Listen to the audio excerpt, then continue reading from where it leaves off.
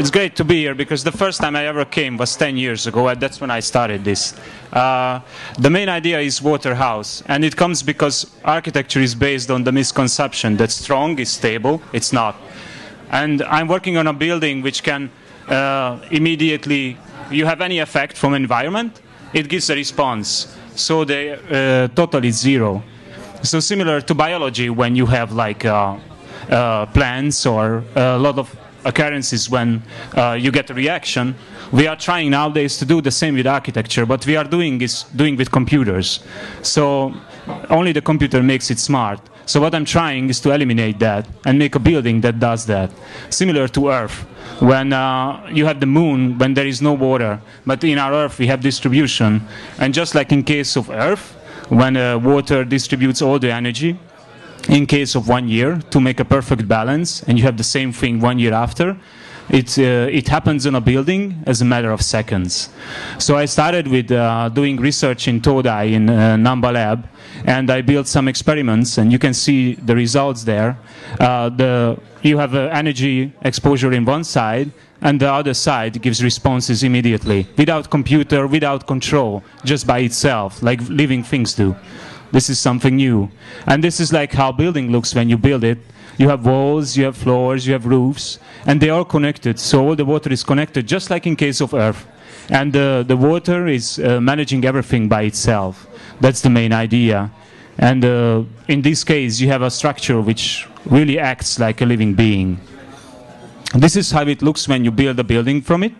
You have different panels. And instead of like insulating the buildings, like you would have a spaceship or something, you have a structure which absorbs energy and it uses for later. So actually you can have a sustainable house without any insulation at all.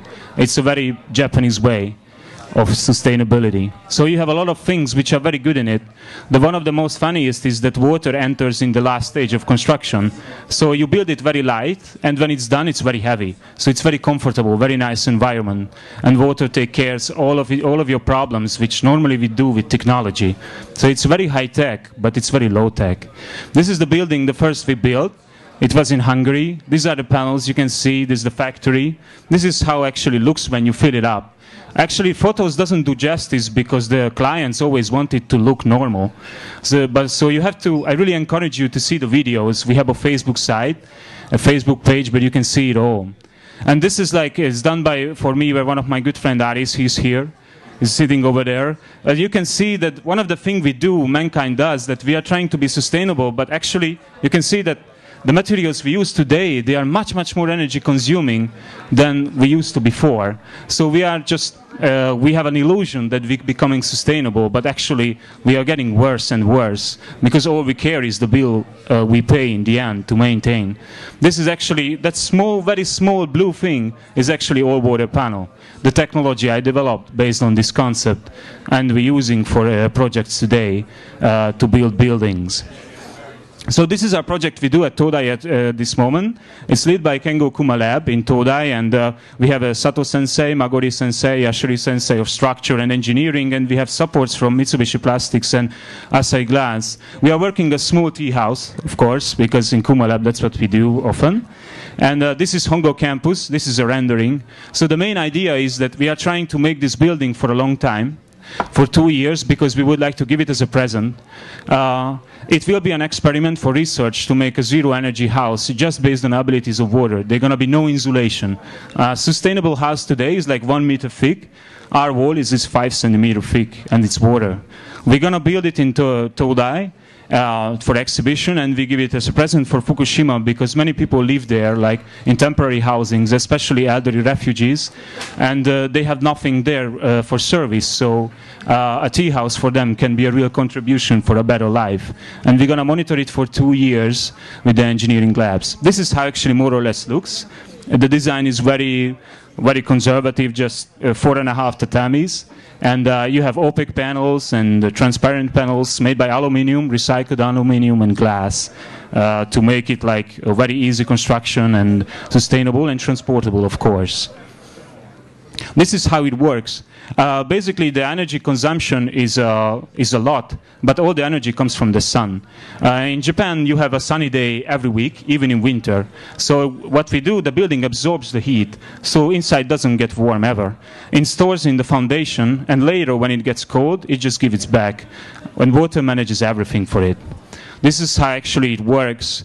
You have a pump to control and to check, to make everything sure, but normally it's completely automatic. And the goal is, which is important for our lab and Kuma-san, is that we have to get rid of Tokyo. We have to make free of the grid. And we have to build new kind of buildings for that.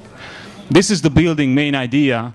Everybody talks about recycling and industry, but buildings like this, they are like, our building is separated. It has a dual loop. We have a water, which is only land for the sake of the building and comes back to nature.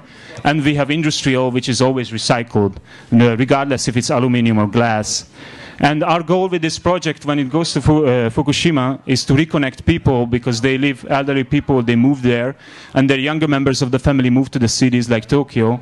And with such project, building next to their housings, we hope to give them a contribution to reconnect for their life, while they have to stay there for looking for a better future.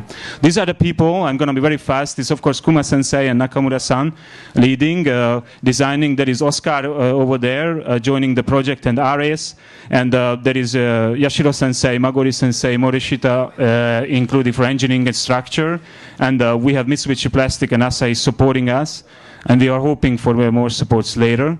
Thank you very much. And please check our website, allwater.hu, and our Facebook page for videos. It's really worth to look at in Allwater Ltd. And please feel free to ask me if you have any questions, if you would like to know more. I'm happy to answer all of your questions. 日本語もいい。後でお願いします。ありがとうございます。Thank you very much. Nice to meet you all.